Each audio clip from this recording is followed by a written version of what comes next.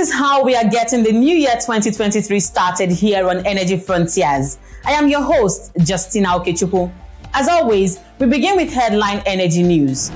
Europe's natural gas prices, which jumped consistently last year after Russia's invasion of Ukraine, have now fallen well below their levels before the start of the war, as a relatively mild weather reduced demand and eased fears of a prolonged supply crunch, reflecting the continent's run for alternatives to Russian gas.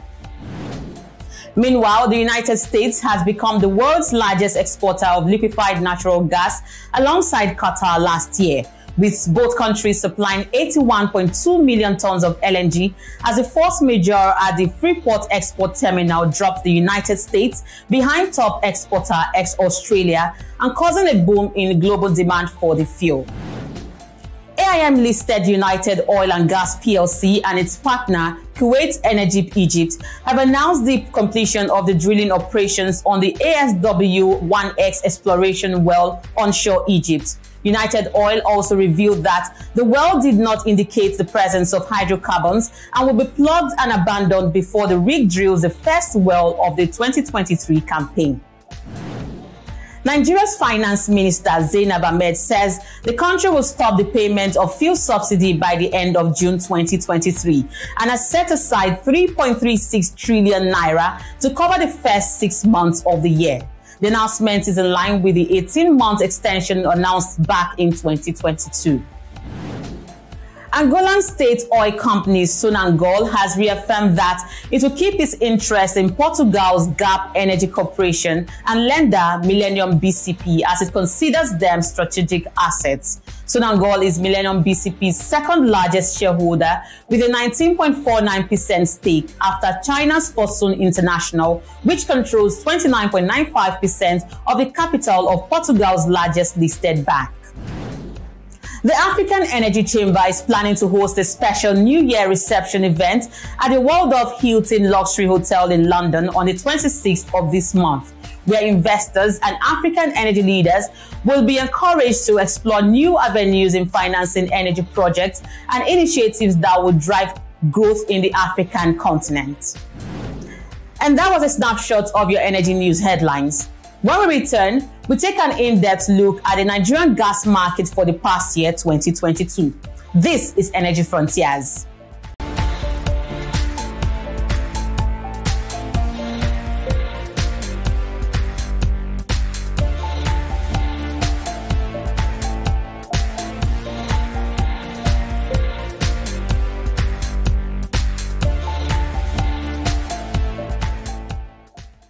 Welcome back to the program. The Nigerian government has been asked to address issues that threaten the growth of the domestic liquefied natural gas market and provide the right policy environment to make cooking gas accessible to its more than 200 million citizens. I had a quick chat with oil and gas policy expert and Chief Executive Officer at EcoCity Project, Nobet Shalsuk. He told me that despite the moderate growth seen in the LPG market over the years, the gas value chain has been plagued with wide-ranging issues that require urgent attention. Here's an excerpt of our conversation.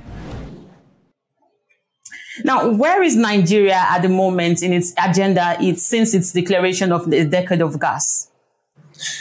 Okay, well, the declaration was made about 2021, right? And government had prioritized making Nigeria a major consumer of gas, while also driving the objective of making us also a major exporter of gas. And so since then, we've seen a few projects such as Train 7 of NLNG, which has passed FID. We've also seen the launch of the Nigeria-Morocco gas pipeline project, which government is trying to firm up with Morocco. Also, following the enactment of the PIA, which is the Petroleum Industry Act, the government has issued the domestic base price, which is meant to lay the foundation for the gas market. And then also, basically, they've articulated in terms of all of the stakeholders within the industry along the entire value chain, and aligned in terms of the timelines and objectives to achieve between now and 2030.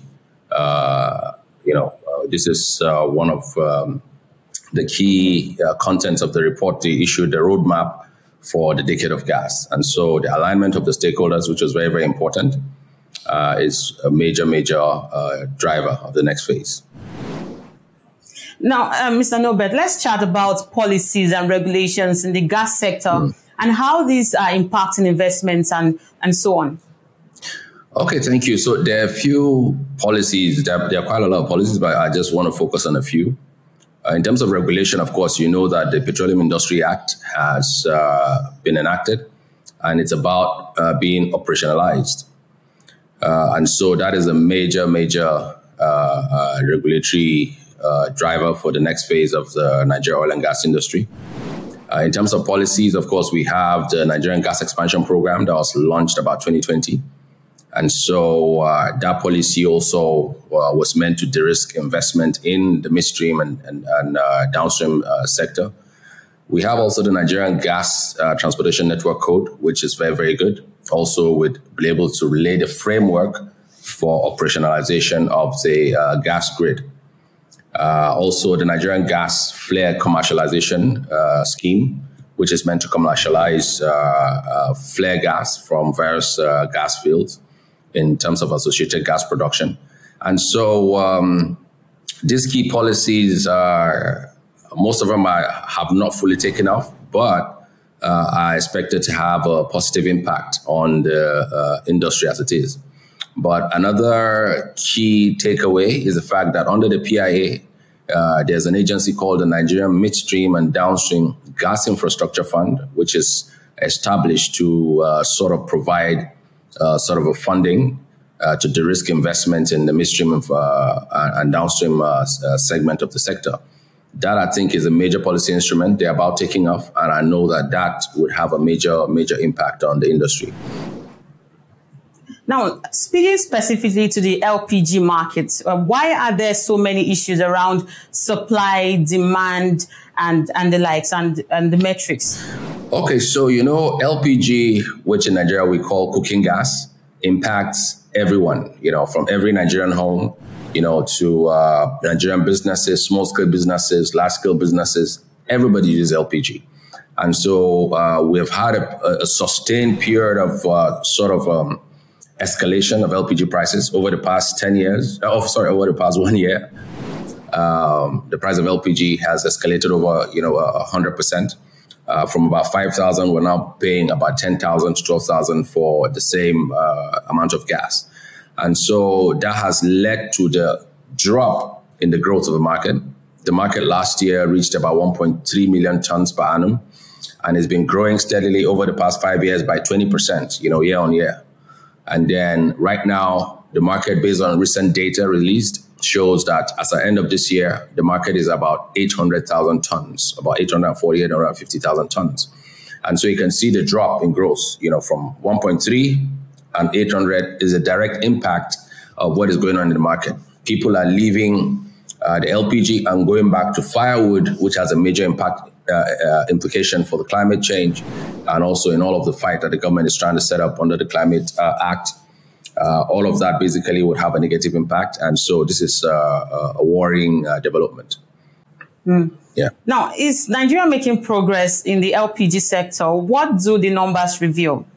Okay, so as I just laid out to you, back in 2005, 2007, when the domestic LPG scheme started, Nigeria's consumption of LPG was about 50,000 tons per annum for population of 180 at the time, 160 million people. So fast forward 2015, the market grew to about 350,000 tons. Then fast forward again to 2020, the market breached the 1 million ton per annum gap level. And so moving on from 50,000 where it was to 1 million tons, 13 years later is a massive development. And as of last year, as I said, 1.3 million tons was attained, which shows a major growth and sort of progress in LPG. So penetration for LPG moved to about 25%.